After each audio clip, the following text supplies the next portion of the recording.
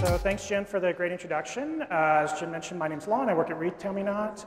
And what I do there is I focus on frameworks and tooling and also on performance. And that's that last piece that I want to talk to you all about today.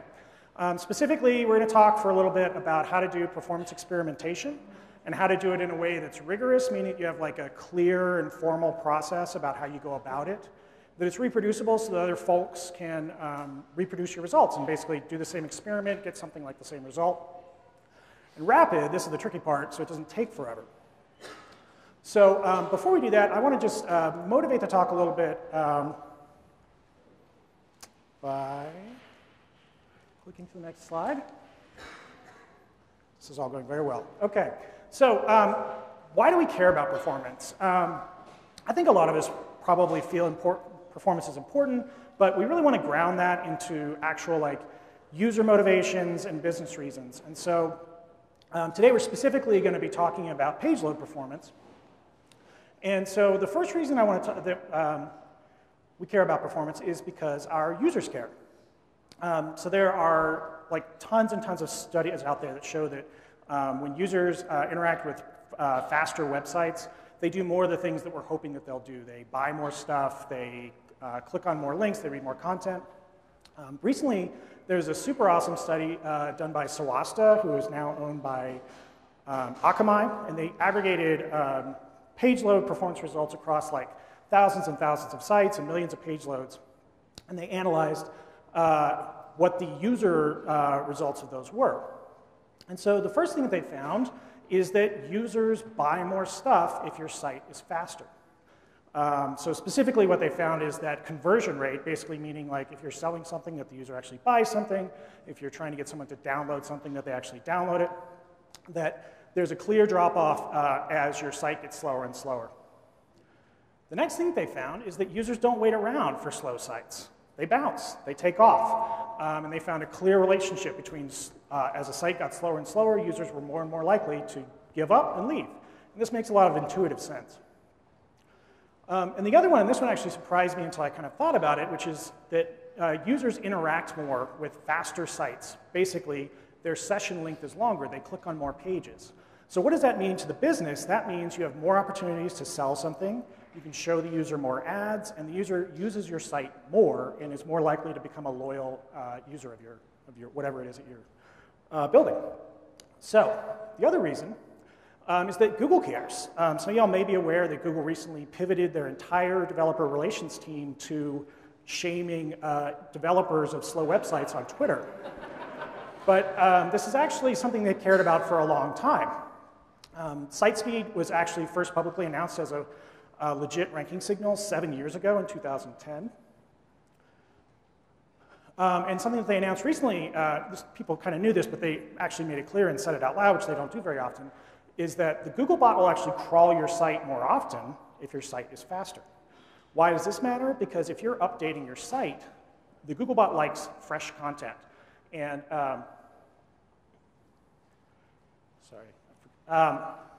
basically, your content from the Google's perspective can only be as fresh as the last crawl. So the more times they crawl your site, the more likely they pick up the new cool content that you just uploaded. All right, so before we move on, I want to just set out some key terms and concepts so we're all on the same page. This shouldn't take too long. A lot of times when we talk about performance, you immediately go to thinking about speed. But really, there's lots of different kinds of performance. There's performance in terms of speed. There's performance in terms of size, battery life. And really what performance is about managing resources. You are trying to produce a result. You're trying to do something, do some work. And you have to consume resources to do that. And so performance is the sort of discipline of figuring out which resources you're going to use and in what amount in order to produce that result. Hopefully try to use less, but it doesn't always work out that way. Sometimes you have to trade off one resource for another. The resources we're most often interested in computer programming and computer science in general are time and space. They're sort of the classic duo. But I did want to briefly say that there are others you should be thinking about, battery life being one. And there's a good example of this, which is like a feed, okay, like Twitter or Facebook, where you want to show fresh new content at the top of the feed as it comes in. But there's a trade-off between how often you can show new content and battery life on phones, because to get that content, you have to make a network request, which usually means waking up the radio. That costs battery life, so you have to balance those two constraints. The user wants fresh content, they don't want you to drain their battery.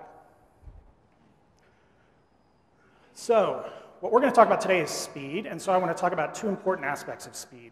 The first is latency. Latency is basically how long it takes from start to finish to accomplish a task. And I want to contrast that with throughput, which is basically how much work can you do at the same time. It's still going to take the same amount of time for that work to go from the beginning to the end of your process. You can just do more of it at the same time. The analogy that I like to draw is when you're moving. So let's say you have a pickup truck, and you can't fit all your stuff in the pickup truck, but you just moved from across town, so it's fine. You're going to drive the pickup truck, unload it, come back, load it back up, drive over. Maybe it takes 2 or 3 trips, not a big deal. If you're moving from, say, Austin to Dallas, now it becomes a big deal. You're going to need a bigger truck, because every single one of those trips takes a lot longer. Today, we're mostly going to be interested in render latency.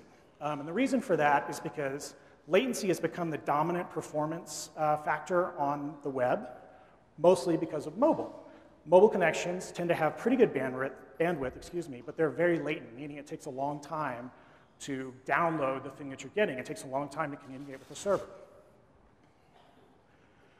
All right, so before we get to an actual experiment, let's cover the rigorous part of our discussion, which is how do we do an experiment?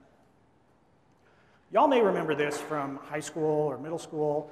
It's the scientific method, right? So you have a question.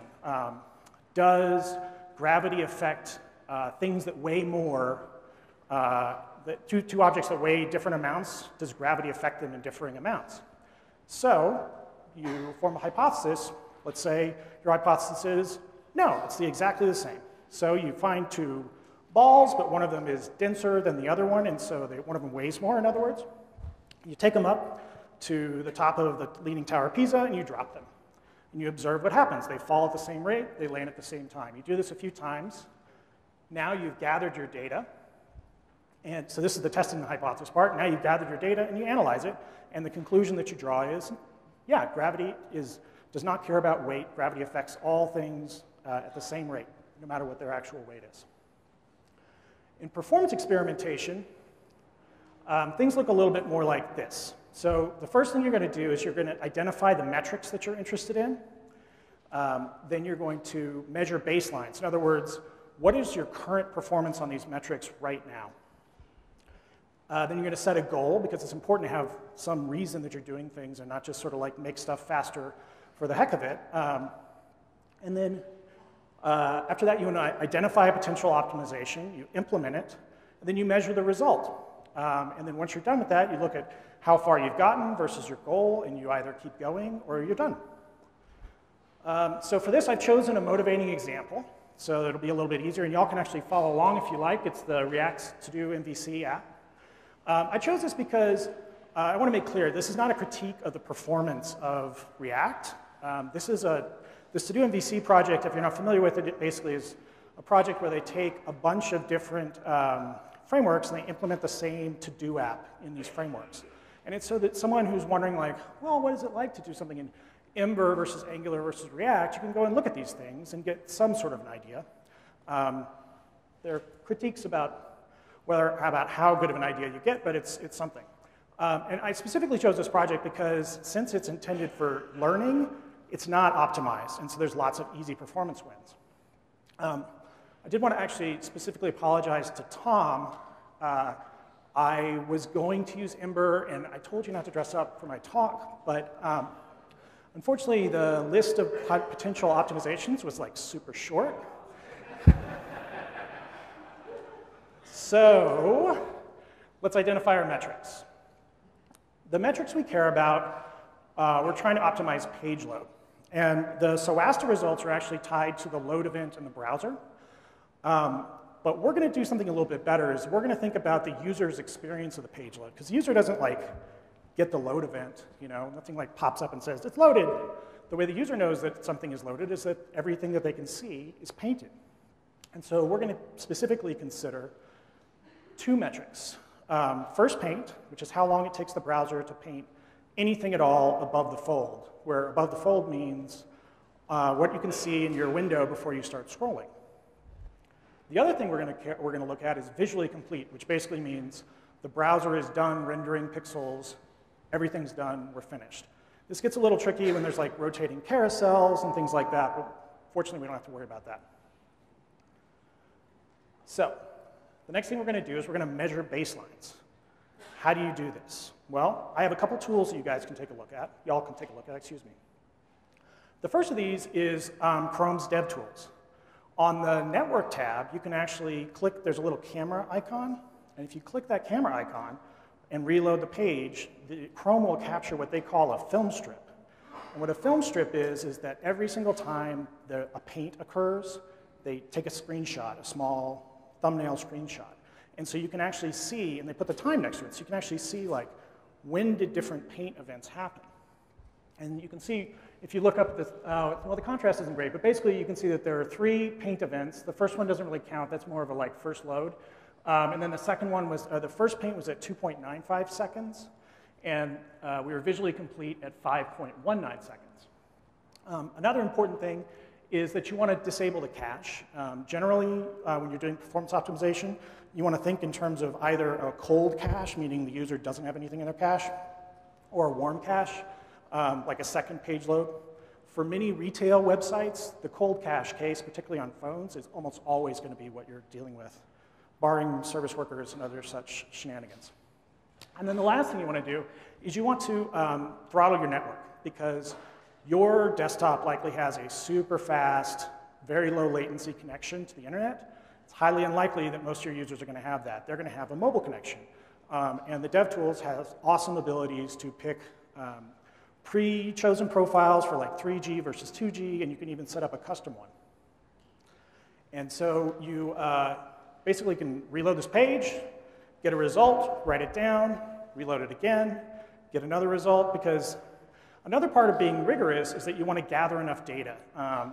Whenever you see like a performance thing on the web and they like did it once and then they tell you that number, you can't really trust that number, because every time you make a request across the internet, your request is going to take a different path, your reply is going to take a different path, your browser might be doing something in the background, there's all this variance. And so what you have to do is you have to take a bunch of samples and then figure out like what is the picture that is painted. I usually do 5 to 10, but you can go more if you have really noisy data. It's a bummer to do this manually using the DevTools. Fortunately, there's another tool called Web Page Test. Web Page Test, besides being a little bit janky looking, is the tool for measuring performance, and it allows you to do all kinds of customization of the network. It's scriptable. Most importantly, you can tell it, I want to do this thing 5 times, or I want to do this thing 7 times.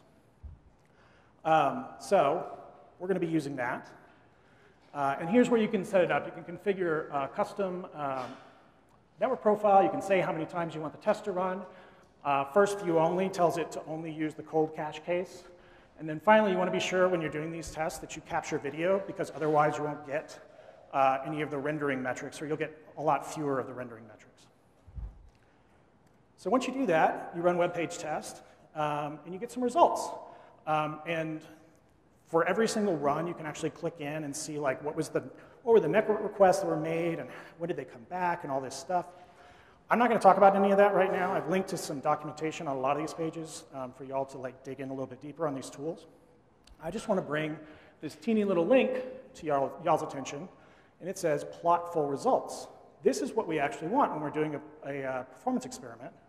It takes you to a page where it plots every single result from all the different runs, all 9 runs, and it allows you to look at some summary statistics, the mean, the median, and some other stuff, and actually get a good picture without having to do all the math yourself or fiddle around with Excel about the performance that you observed during this run.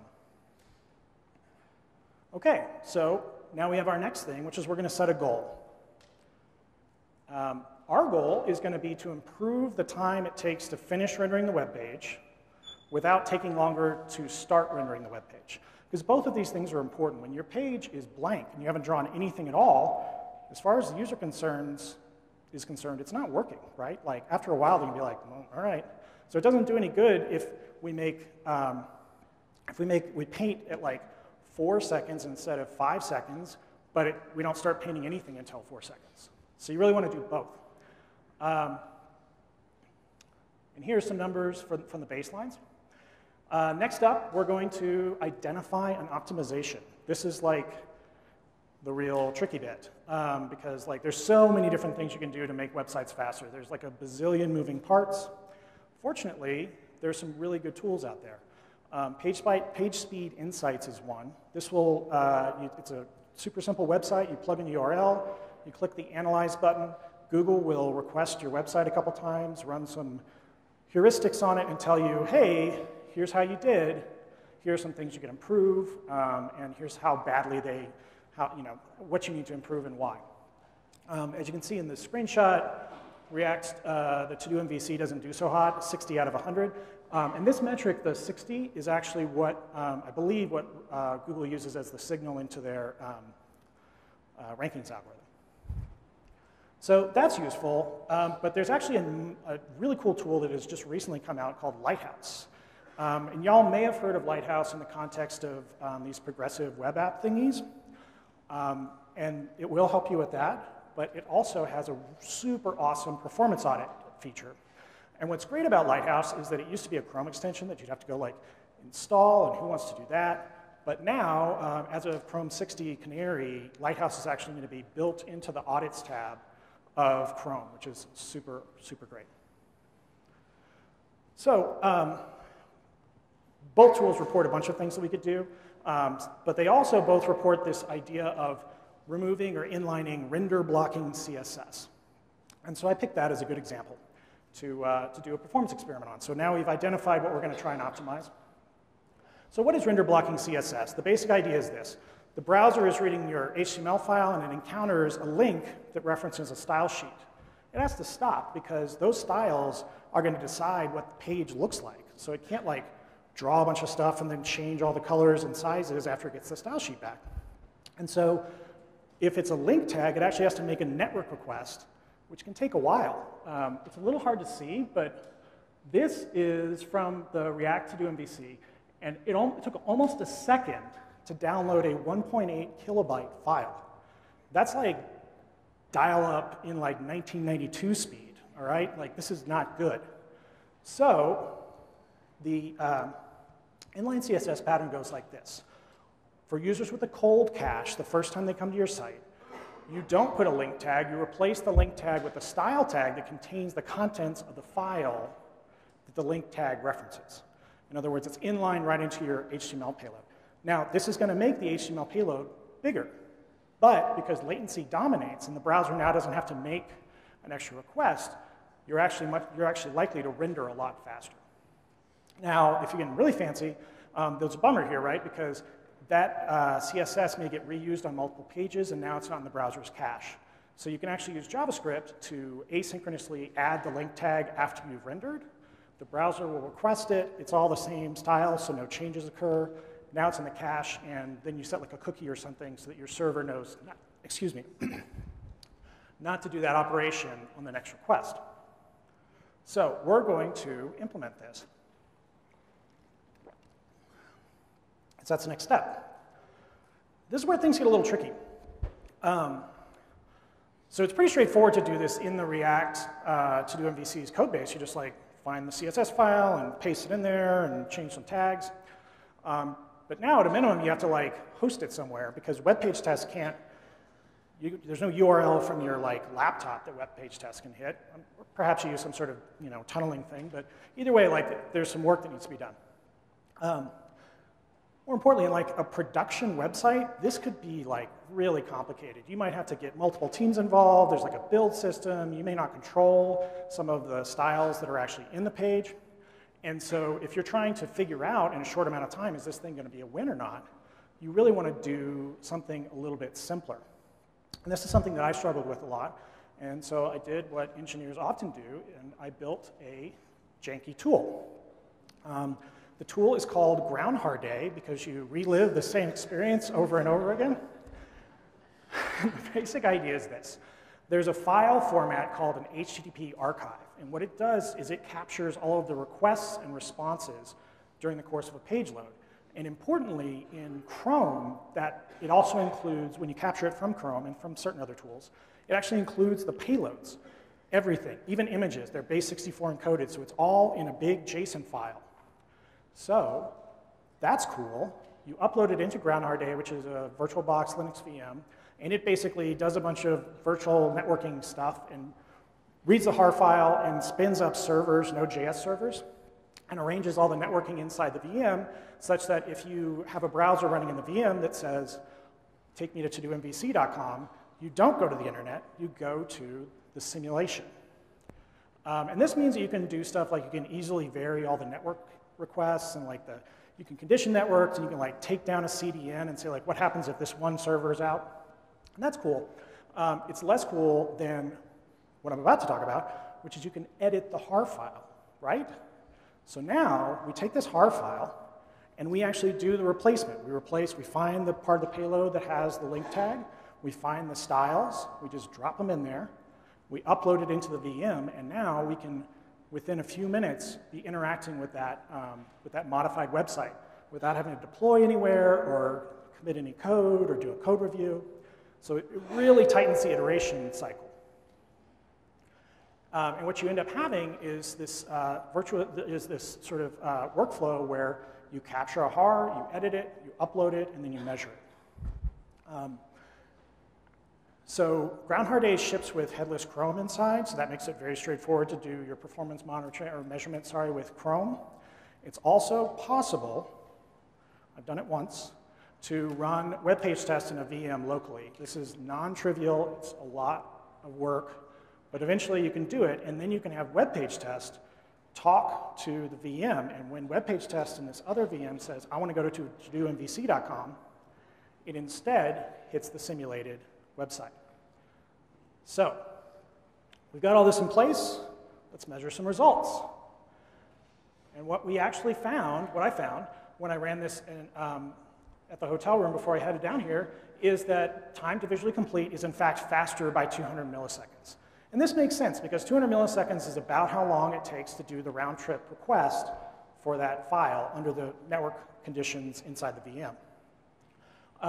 So that's awesome, great, we hit the first part, but the next part of what we wanted to do is we wanted to have time to first paint not be regressed, right? We wanted to not hurt that, and what is great news is we didn't hurt it, and in fact, we made it faster, also by 200 milliseconds. So all around a success, ship it. Which brings us to the last part, which is iteration.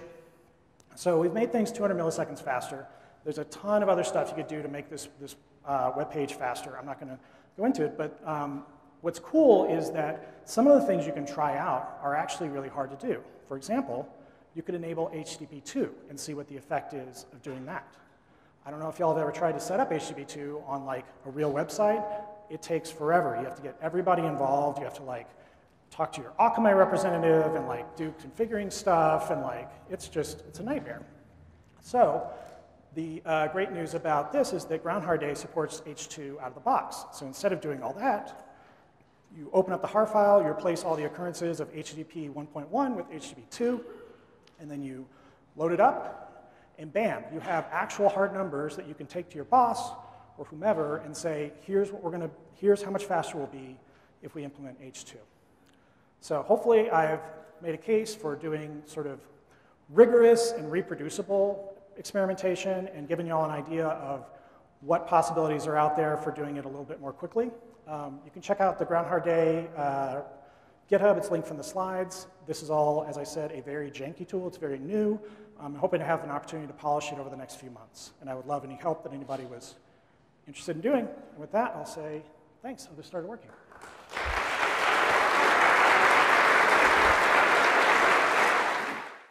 Hi. Hi.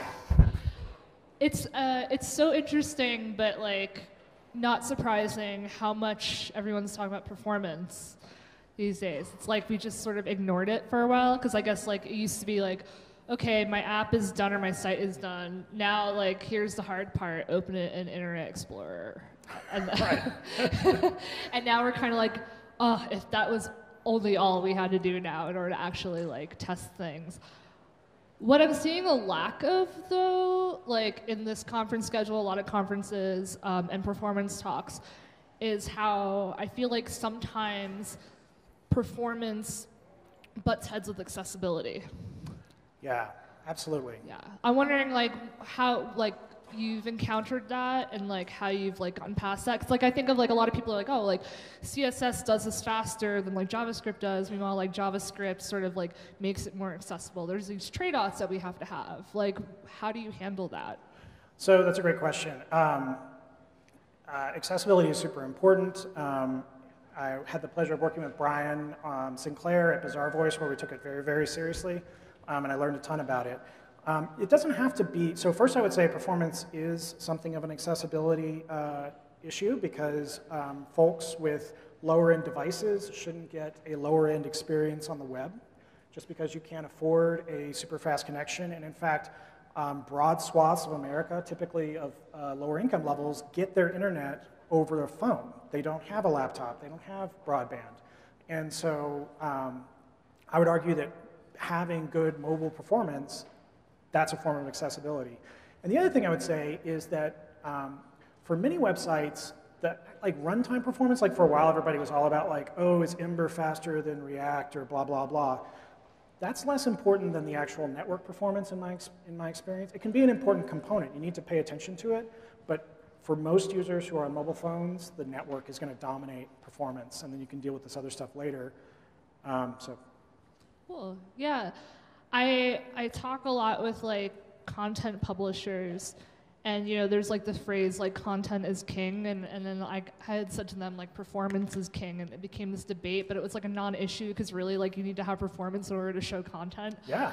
And I think one thing that we're seeing is like as we're building web apps that are like more performant, we're seeing like news sites adding ads to, you know, their applications that then make it less performant. Like, I mean, who here has built an app and it was all perfect, and then like marketing was like, okay, now pop all these like third-party scripts into it, and you can't do anything about it. Like, is that something that you have to deal with, like, on your product? Yes.